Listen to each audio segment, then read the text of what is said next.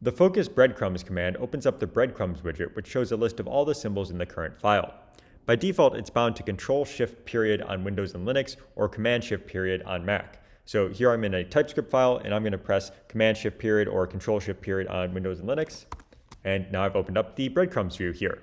So here you can see a list of all the symbols in the file. This is things like classes, functions, variables, and I can just browse through this list. Now, if I start using the arrow keys, I can actually get a preview of each of these symbols here. So you can see I'm focused on top async, or let's go to top step, for example, and you can see that it's actually highlighting that function in this current file.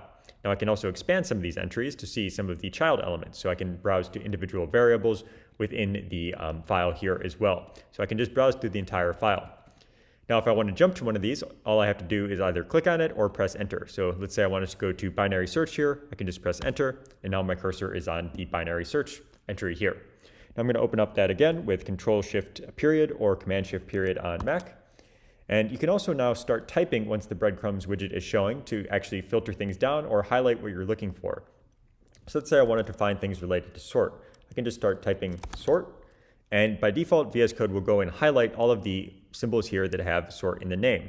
Now, if I actually go and hover over the little filter up here, I can change it so it actually filters down the list and only shows the entries that have sort in the name here. So now I've filtered down the breadcrumbs list as well.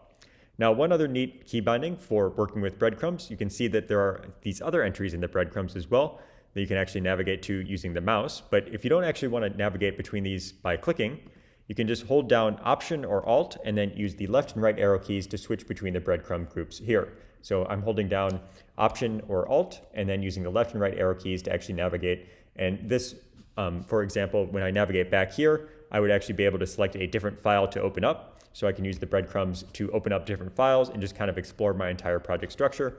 Or I can go further back and actually see these symbols within the current file. So that is the focus breadcrumbs command. Once you have the breadcrumbs open, you can see a list of all symbols in your file and perform a bunch of other useful operations as well.